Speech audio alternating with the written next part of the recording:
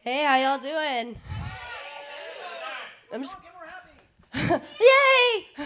I'm just gonna apologize right now. Like, I have a cold. Like, it's always funny because colds and allergies are pretty much the same thing. Like, only we use them for excuses for different things. Like, oh, I don't want to go out to the gym or exercise. I have a cold, but I want to share that hookah with you, so I just have allergies. Yeah, so sorry about that. But I'm 23. I just turned 23 this year, and that's awesome. Yeah. So I pretty much have an excuse until I'm 25 to be a raging alcoholic. Yeah, like, I'm not a quitter. I'm not a quitter, sir. But yeah, but I look really young. So everywhere I go, I get ID'd.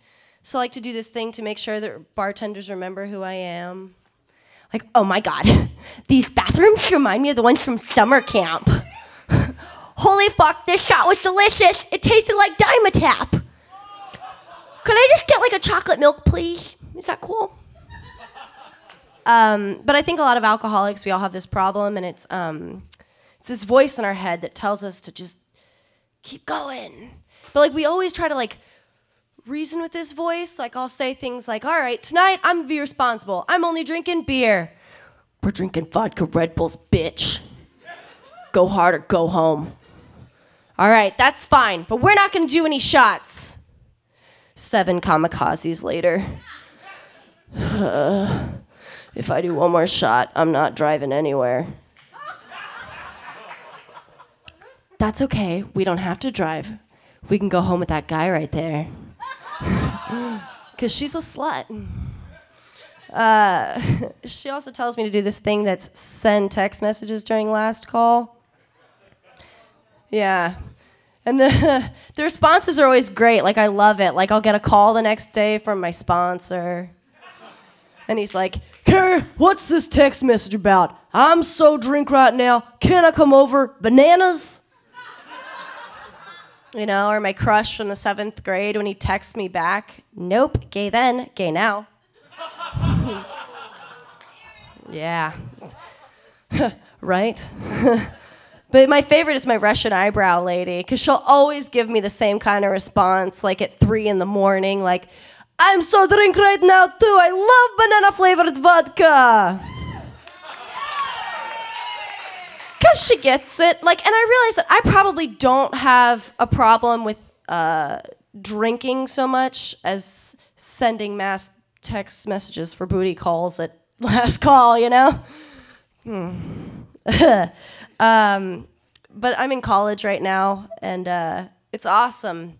Because when I was younger, I had these dreams and these goals and these aspirations of stripping my way through college. But, like, I know that's not going to happen now. Like, look at how wide I am. I need instructions to get through a dance. Like, am I going to get naked to the hokey pokey? Probably, but not for cash.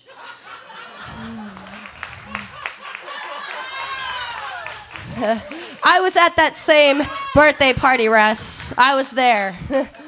But yeah, like, and I don't want to watch what I eat or do coke, you know?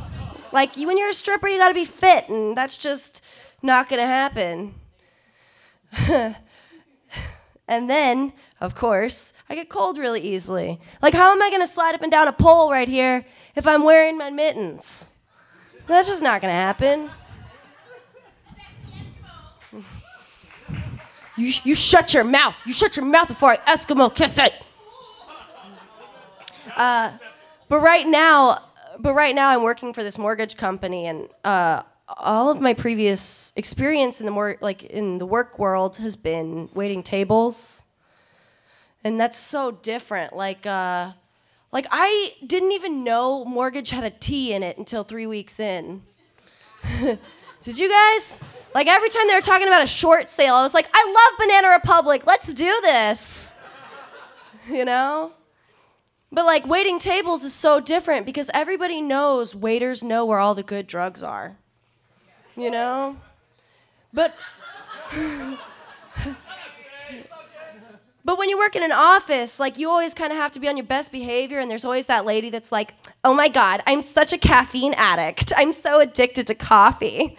I've had 3 cups of coffee. Can you believe it? I'm such an addict. Judy, I know addicts. Have you ever let a homeless man come in your hair behind a 7-Eleven for a cup of fucking coffee?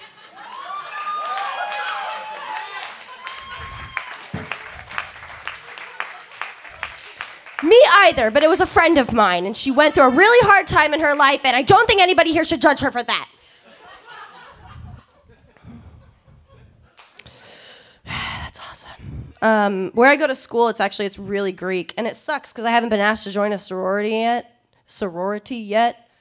And when you're asked to join, it says something about you, like, you know, you're cute enough, you come from a stable family, you think blowjobs are about quantity and not quality? I would be an excellent sorostitute. I mean, don't get me wrong. If they asked me, I would never actually join one. I'm not stupid. I have a sister. She's a bitch. Why would I pay for 30 more? For life? Oh, yeah, for sure. High school is really hard for me, and I don't know if you can tell, but, you know, I'm a redhead, had braces. Everybody thought I was gay. Are you? My type of girl. But mean girls were so mean. Like, that was the worst part about it. And they always made me think of, like, they were like the bitchy model types, you know? Like, maybe we write fire crutch on her locker. No, Natasha, we write dyke. It's much better. That was awesome. That felt really good. I don't know if you guys can tell, but I'm single. Obviously. I'm here, you know. I'm on stage, and you're yelling shit at me, so couldn't do better. Yeah, but has anybody ever had this happen where you yell out the wrong name during sex? Because I've never done that, but it happened to me last week, and it was super awkward. I'm going to preface this by saying my name is Kerry Smith, and so we're all adults here. I'm just going to say it, doing it, you know, because we're mature. And so he yells out, "Fuck me, Alex." Now, most chicks in this situation would say, "Who's this bitch, Alex?" But my first thought was, is Alex a guy or a girl? So he tries to make it better, and he's like, no, baby. It's from a Cheech and Chong movie.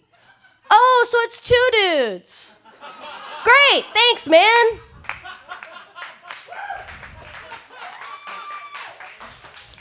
I always think it's really weird. Ladies, is it always awkward for you guys to ask for a tampon? Because I feel so awkward. And I feel like when you need one, you need one. So you're like, run in the bathroom. Bitch, you got a tampon? Yo, say, girl, come on, I'll do anything for a tampon. Oh, you got that pearl shit. You got that good shit, girl. A panty liner? You holding that on me? I'll choke you, bitch. I will choke you. I'm going to end on these little gems. Has anybody ever taken a pregnancy test just to make sure you're just eating a lot of bread? Like, oh, just a food, baby. We're good. I think that Plan B is a lot like a Z-Pack for your vagina. And I don't think I really need to explain why babies are like the flu. They're gross. This is my last one. And I am going to get real with you guys. I am going to be honest. I had a little bit of a scare. I just found out that I'm actually 2 months pregnant. Yeah.